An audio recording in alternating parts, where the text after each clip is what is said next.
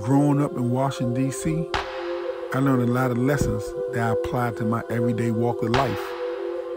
I learned things like honor, codes, and respect. Some people used to say that I was a grown man in a kid's body. I just learned at an early age, when the old heads talk, shut up and listen. I don't care if they was dope fiends, pipe heads, or alcoholics, stick-up boys, you name it. I was smart enough to know, even as a child, or adolescent you want to call it, that they was in the jungle when I was still on the monkey bars. So why in the fuck I won't listen to them?